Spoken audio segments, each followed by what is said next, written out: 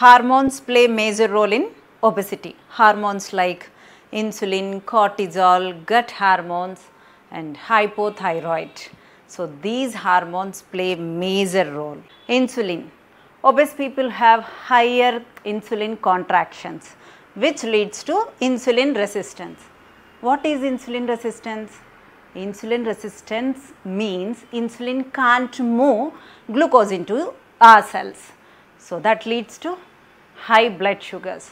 High blood sugars leads to obesity. So we need to monitor our glucose levels in our body. Growth hormone. Deficiency in growth hormone leads to obesity in children. So we need to take care of this. Gut hormones. These hormones will control our appetite and give fullness to our stomach. Leptin and ghrelin.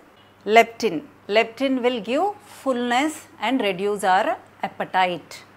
Ghrelin, it is made in our stomach and give indication to brain that we are hungry. So we need to control these gut hormones too.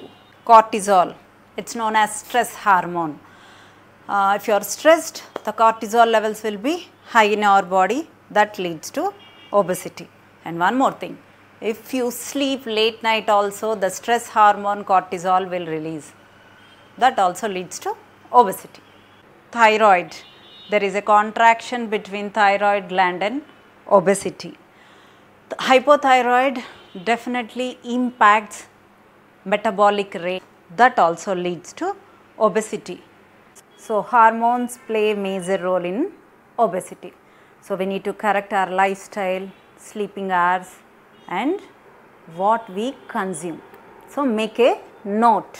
So for more fat loss tips, keep following Vineela Sparkle.